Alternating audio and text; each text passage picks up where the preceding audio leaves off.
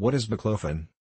Baclofen is a medicine used in the treatment of spasticity in multiple sclerosis, spinal cord injuries and other brain diseases of vascular etiology, neoplastic, degenerative or unknown. The trade names of baclofen are Lioresal, Gablofen, Kemstro, and Lioresal Intrathecal. Baclofen mechanism of action. Depresses minosynaptic and polysynaptic reflex transmission in the spinal cord by stimulation of GABA receptors, without affecting neuromuscular transmission. Baclofen posology. Oral use, start with low doses and increase progressively.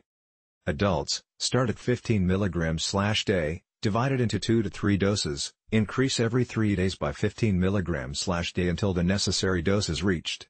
The optimum dose is between 30 and 80 mg/day, divided into 2 to 4 doses. Daily doses of 100 to 120 mg can be administered with great caution and only to hospitalized patients. Warnings and precautions with baclofen. Renal insufficiency. Liver dysfunction. Elderly. Psychotic disorders, schizophrenia, depressive or manic disorders, states of mental confusion or Parkinson's disease. Epilepsy. Peptic ulcers or a history of peptic ulcer, cerebrovascular disease or respiratory or hepatic impairment. Urinary alterations. Adverse reactions of baclofen.